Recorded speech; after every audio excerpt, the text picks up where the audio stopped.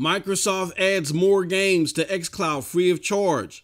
And because of that, a lot of Xbox goons try to go on the attack of Stadia. But did it work? Let's get into it. What's up, people? What's up, people? What's up, people? It's your boy MM2K back again with another video. Do me a huge favor before we get into this one. Hit that like button, hit that subscribe button, rock those bells for notifications, please, so you know when your boy's dropping these doses. I appreciate all of y'all straight up because you know the deal. I am not too proud to ask. Let's get into it.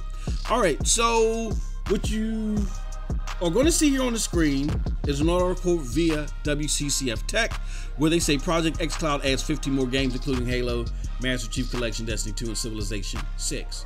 And they've also added, let me see here. I think the more prevalent one is Wasteland 2 Director's Cut. And here's the thing, though. In this article right here, I selected because what I originally was going to do when I created this video was going to respond to a more bombastic article that said that Google Stadia got buried because of Xcloud, which, again, it doesn't affect me personally. I don't care because I know it ain't true. But what affects me is that I know that a lot of you listening are the unsuspecting gamer. And you guys see people with the blue check marks next to their name or the high numbers. And I tell you all the time, those high numbers next to those names that you see on social media is not their integrity score.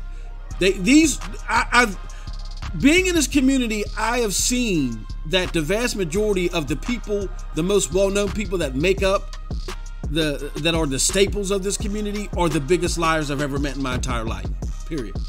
And you're talking to someone who has managed at a Fortune 500 company for over 20 plus years, managing managers, dealing with employees that come up with the most cockamamie excuses because they celebrated too hard at the Super Bowl and they don't want to come into work. I've never seen liars at this extent before. You know what I'm saying? That being said, people are taking this news and they're saying because these games include Destiny 2, which is also available on Stadia, that renders Stadia useless. But we've already had that debunked. We've had that debunked because Tom Warren tried it, and over on our Stadia dosage platform, we smacked that down, made Google aware of that, and he shut up and changed his tune real quick.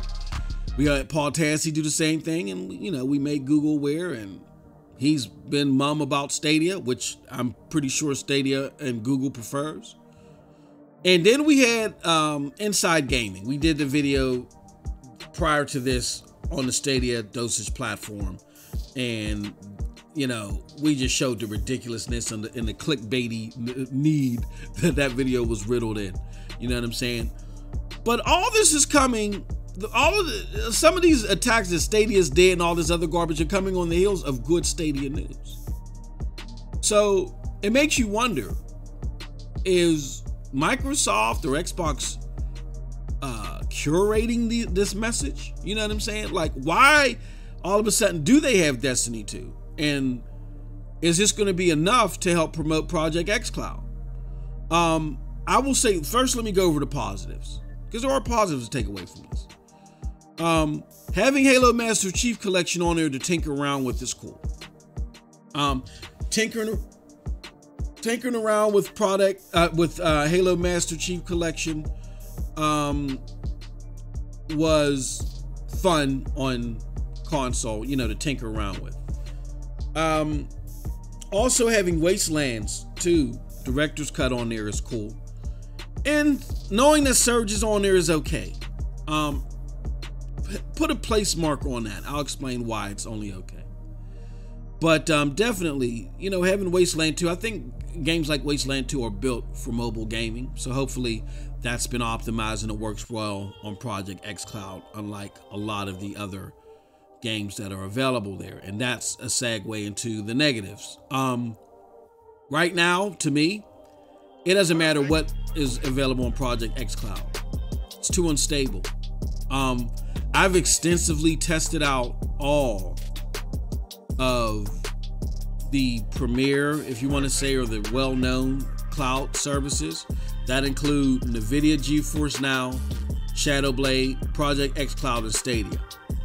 Prior to me doing the most recent extensive testing that I did in November, You know, I was going solely off of Project Stream, which was Stadia's beta, you know, or alpha, whatever you want to call it, where they let you play Assassin's Creed Odyssey over the internet earlier in the year, or earlier in 2019. And I was basing off of that. And it was an okay experience. I mean, it kind of freaked me out because I didn't expect it to work that well, but it worked pretty damn well. And I had crappy internet at the time, so I was really amazed. That being said, I was expecting it to come in third, you know, be as well as maybe Project Xcloud, because I had tested Xcloud prior to me getting my hands on Stadia. And I will tell you this, that Stadia surprised me, as you guys should know by now, because I've created a whole platform around it, that Stadia outperformed GeForce NVIDIA, which I didn't think was possible. And it outperformed Shadowblade, which I figured was possible. I'm not the biggest fan of Shadowblade because of the graphic user interface, but you know, it performs pretty well. So with that being said, if Microsoft is dead last out of the four, they're dead last. The games that are available are inconsistent. Even games like Borderlands 2 that runs well on everything. You know, Borderlands 1 or 2. The Borderlands games were on live. Remember that was the original cloud gaming service. They were on live. And I guess they're made to work well with streaming. I've even done them on Steam Link, which is not a great streaming service, not the greatest, but it even works on Steam Link. It has difficulty and chugs on Project Xcloud. Gears 5, which is their game, works inconsistently.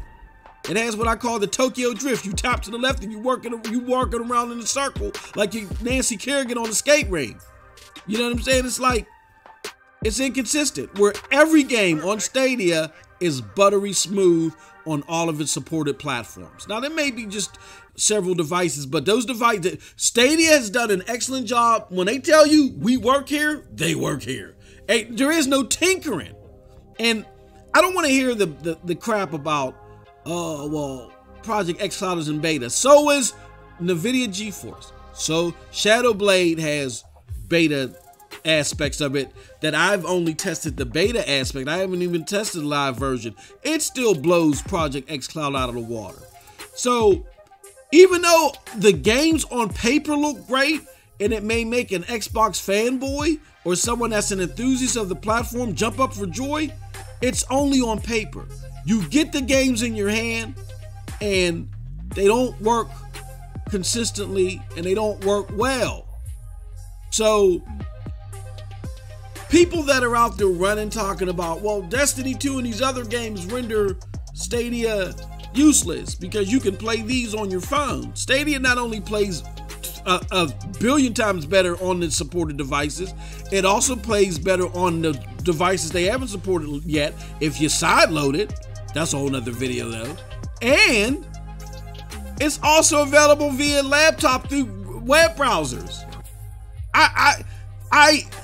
I'm probably going to throw up in my mouth the moment Project Xcloud is available via web browser, because it's bad on phones right now. It's inconsistent. There may be a couple of games that you can play seriously on there, on those slew of games, but the vast majority, no. Tokyo drift, lag. It's not serious. It's not even a serious contender. Take Stadia out of the equation. It's not even a serious contender. So what are my thoughts on this? It's cool if you want to pound your chest and say, look what we have on here for free. But if you're serious about gaming on the go, there's nothing cool about this. And don't take it from me. Just look at the signal sent from Phil recently. He went from talking about how Project Xcloud, along with gaming on PC or wherever, phones and tablets, was going to make Xbox extend to the 2 billion gamers. And he didn't have to sell you a console. To more recently saying cloud gaming is only good from when you're away from your console. If that isn't a backpedal, I don't know what the hell is. So my message as a cloud gaming enthusiast, even though my preferred way to play is via PC, I'm enthused over cloud gaming because the technology is definitely there. It's just not showing with Project Xcloud. So my message to Xbox is, if you're gonna get these games on there, stop trying to look good on paper. That's Xbox's problem. Stop looking good on paper and be excellent in people's hands. So even though it's cool to see that these games are there free, until Xcloud becomes something a little bit more stable, who cares? It never was. It's like going to the Golden Corral, seeing 30 variations of food, and you're like, ooh, that smells good. And someone takes arsenic and just pours it all over it. You can't eat it now. You can't enjoy it. Who cares if someone brings out another dish? Because you're like, the other 30 that I just looked at was just poison. And that's how I feel about Xcloud. I feel like my experience was poison. Because you start up a game and it doesn't work consistently.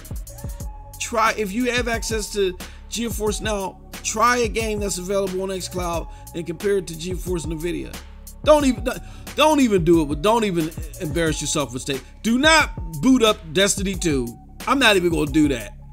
Don't boot up Destiny 2 on Project Xcloud and boot it up on Stadia. That's just gonna be damn embarrassing. But what Xbox is hoping is that people that are not in the know will see that, and in lieu of some good news that we're going to talk about on Stadia Dosage, they're going to say there's no reason for me to invest into Google Stadia despite this new partnership that Stadia is getting into, because now Xcloud has Destiny 2. Not knowing that the people that have Stadia don't give two rat asses about Destiny 2 anymore, because there are games with better broad appeal available on the platform, and especially that were discounted. So nobody cares about Destiny 2 all like that no more. That's why you saw the player base shrink in half in a matter of less than 30 days by 58%, as told by Paul Tassi, because games that they preferred came out. Borderlands 3, even Darksiders Genesis. They said to hell with this and they abandoned Destiny. Including myself, haven't played it since Borderlands 3 has been out.